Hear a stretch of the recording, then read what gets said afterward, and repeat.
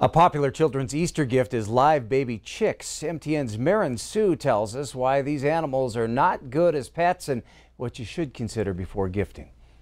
Take a look at this little guy, so cute and so small. It might be tempting to get a chick like this for a pet for Easter, but animal experts highly advise against this. Unless you're in for a long haul commitment, yeah, baby chicks are not good as pets. This is animal expert Franchelle Mummert's fourth year working at Murdoch's. She says it's common at Easter for children to come into the store wanting a baby chick as a pet. For countless reasons, Mummert says this is not a smart idea. It takes a lot to raise a baby chick, and they don't stay little very long.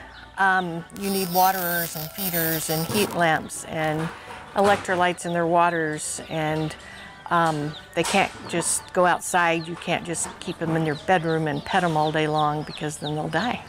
After Easter, the novelty wears off. Many chicks end up at animal shelters or abandoned. If you ever find yourself in this position, Executive Director at the Humane Society of Northwest Montana, Lori Hetherington, advises what never to do. And the worst thing to do is to release that animal out into the outdoors because they're domesticated. They don't have the survival skills to live outdoors and they become bait. So, what should you do if your child wants a baby chick? I would get a stuffed animal chick or a wind-up toy. Or know somebody that has them. If you do decide to purchase a chick, make sure you raise it properly. Ensure that it has a clean, safe living space, has the right food, and has the appropriate bedding. In Kalispell, I'm Marin Sue, MTN News. All right, thanks, Marin. Good advice, and we'll be right back.